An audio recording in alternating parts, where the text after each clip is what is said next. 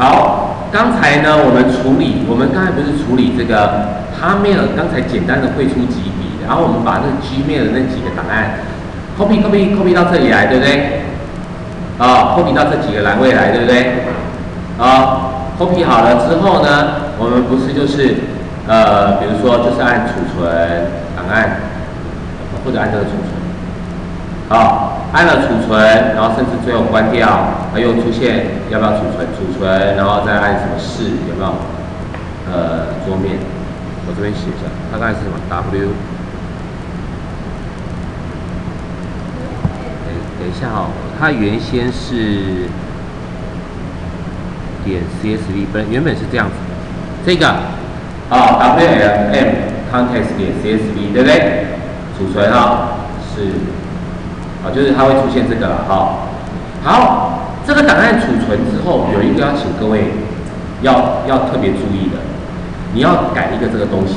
我先解释一下点，你看那个副档名是点 CSV 的。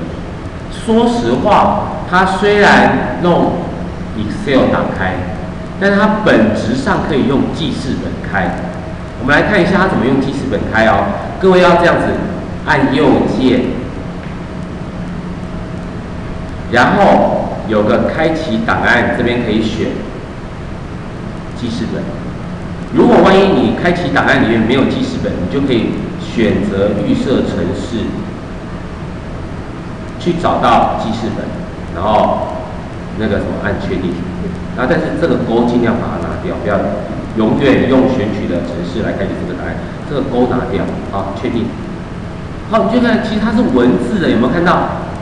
一个栏位逗点，第二个栏位逗点，第三个栏位逗点。好，那再来看第二笔。第一个栏位没资料，然后逗点。第二个栏位是不是就上面的 first name？ 第二个栏位。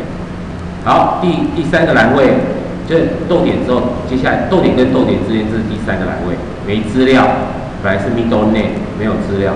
第四个栏位没资料，一直到电话，有没有？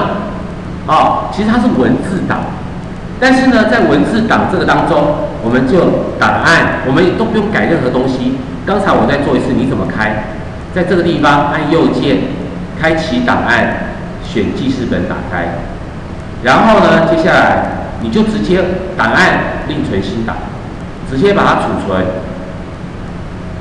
可是储存的时候，各位看一下，档案名称一样维持原来的，存档类型也维持原来的不动，唯一这边有一个叫编码。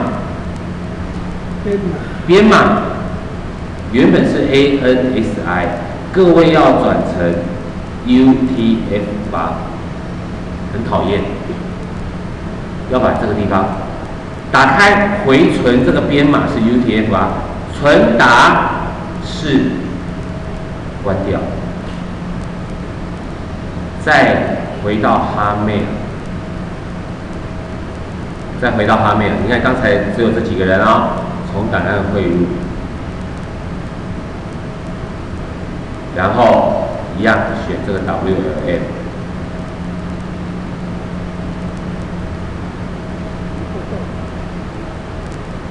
好，这里有没有？来，开启旧档，汇入联络人。好，12个汇完了，来，我点一下联络人，给各位看看，有没有？名字都正确了。OK， 主要在那个编码问题。所以假设有人刚才做过了一次，结果出现都是乱码，就请你对不起，把它这个勾选起来，然后按删除。把那个汇入怪怪的把它删除掉，然后呢，刚才我们编的这个 WLM context 点 CSV 这个档案，别忘记要怎么处理呢？这时候不要按左键两项用 Excel 开，不要，而是你要按右键开启档案，用记事本来打开。记事本打开之后也不用改任何东西，只要档案另存新档。档名、存档类型都不用改，唯独要改的是编码，原本是 ANSI 的，请你把它换成 UTF-8，重新存档，就可以重新做刚才的汇入，就 OK 了，可以吗？好，来，各位可以